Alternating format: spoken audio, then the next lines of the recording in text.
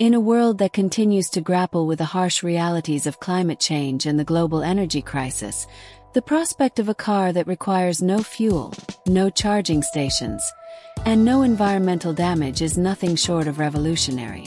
Yet, when Zimbabwean inventor Maxwell Chikumbutso unveiled his self-sustaining car, powered by radio frequencies, instead of celebrating his breakthrough, the scientific community dismissed it, and powerful forces seemed intent on suppressing it. Chikumbutso's revolutionary idea could potentially rewrite the rulebook for transportation and energy consumption globally. Imagine a vehicle that, rather than relying on gasoline, diesel, or even electric charging, harnesses the energy found in radio waves, a ubiquitous form of energy that has been around for decades but rarely utilized to power an entire vehicle. The ramifications for industries dependent on fossil fuels and electric vehicles, EVs, could be profound, and if true, it could signify the dawn of a new era of sustainability and global energy independence.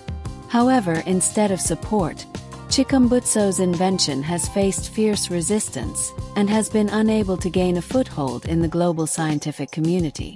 What makes Maxwell Chikumbutso's self-powered car such an extraordinary invention?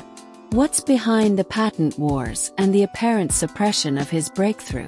And why are so many invested in keeping this invention under wraps? Let's take a closer look at this controversial scientific battle and uncover the forces that might be working against it. Maxwell Chikumbutso, a Zimbabwean inventor and entrepreneur, claims to have developed a car that runs entirely on energy extracted from radio frequencies. This innovation, known as the radio wave-powered vehicle, allegedly harnesses the energy present in radio waves and converts it into usable power to fuel the car's engine. The concept is groundbreaking. If it is as functional as Chikumbutso claims, the vehicle would completely eliminate the need for petrol, diesel, or electricity for propulsion. At its core, Chikumbutso's invention is based on the idea of harnessing ambient radio waves, radio frequency electromagnetic energy, that is omnipresent in the environment. Whether it's from radio broadcasts, Wi-Fi signals, or cellular data, these radio waves are constantly circulating. Chikumbutso believes that his technology can tap into this energy and convert it into usable power for a car's engine, thereby eliminating the need for traditional fuel sources. For a car to operate without the need for fossil fuels or regular charging seems like the holy grail of modern transportation technology. This breakthrough could drastically reduce global dependence on oil and gas, lower carbon emissions, and help mitigate the effects of climate change. Moreover, for Africa, where access to reliable energy sources is often scarce, this invention could be a game changer, fostering greater industrialization and energy independence.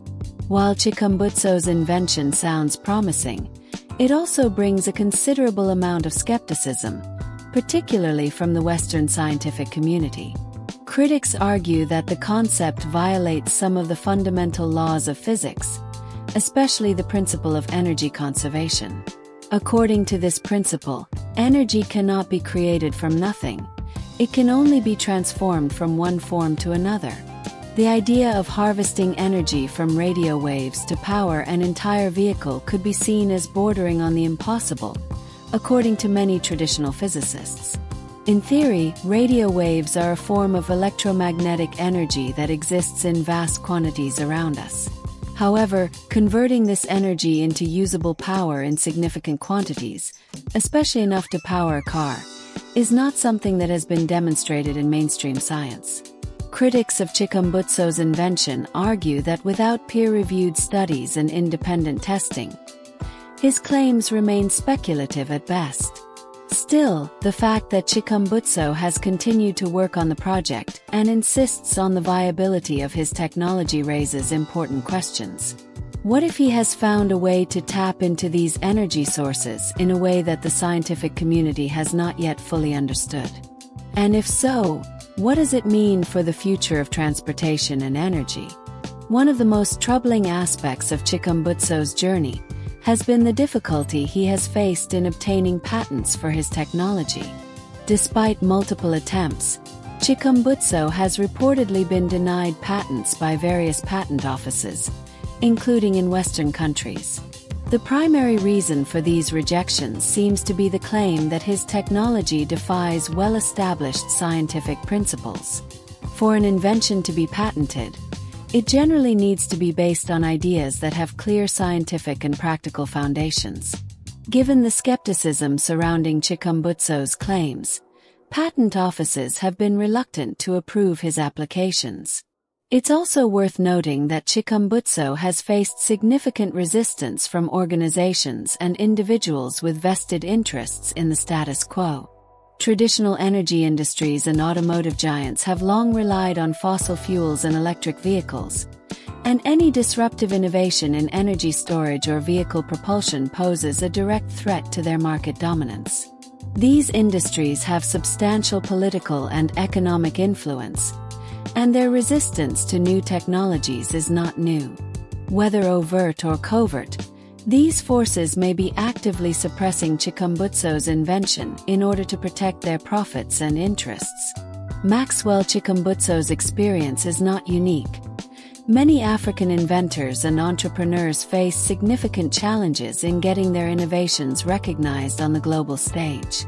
African inventors often struggle to gain the support and recognition they deserve from international institutions and funding bodies.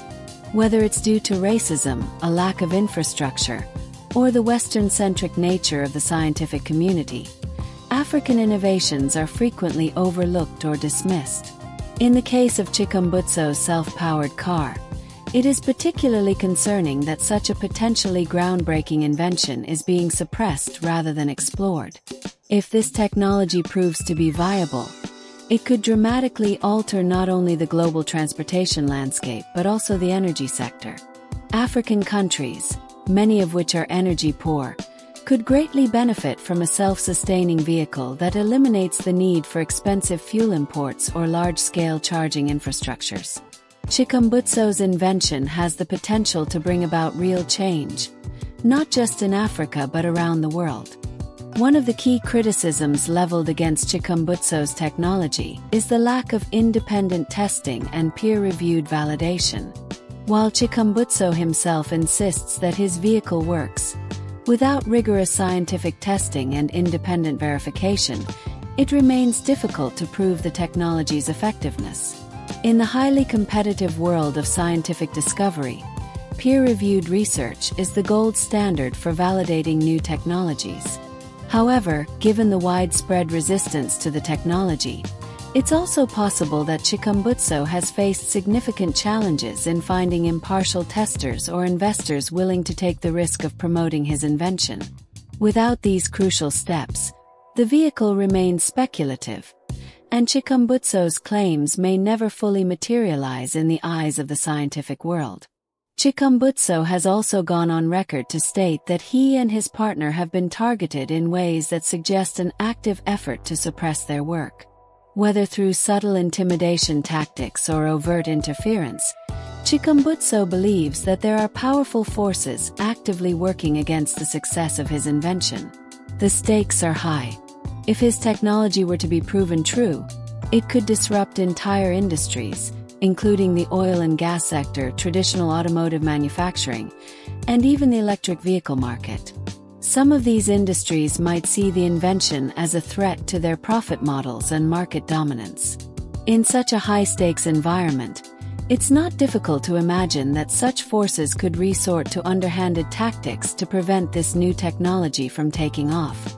If Maxwell Chikumbutso's self-powered car is proven to work as claimed, it could be one of the most disruptive technological breakthroughs in history. The implications for the global energy landscape are vast.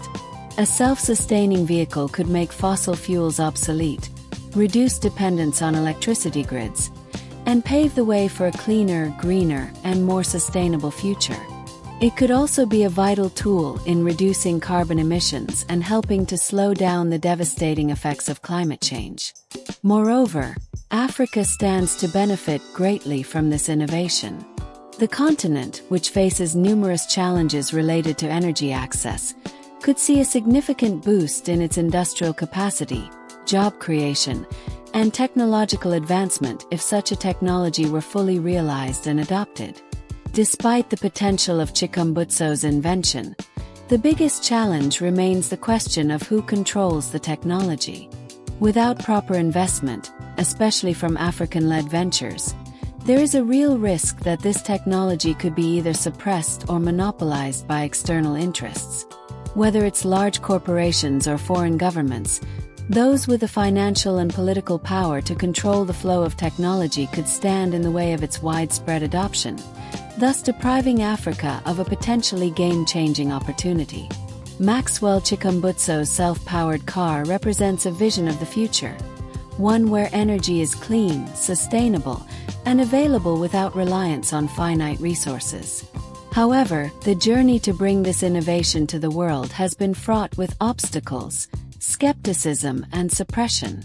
Whether the scientific community and global stakeholders will ultimately embrace or reject Chikumbutso's work remains to be seen. What is clear, however, is that the forces that stand to benefit from the status quo will fight hard to maintain control, and the question remains: will Africa's voice be heard, or will this groundbreaking technology be silenced forever?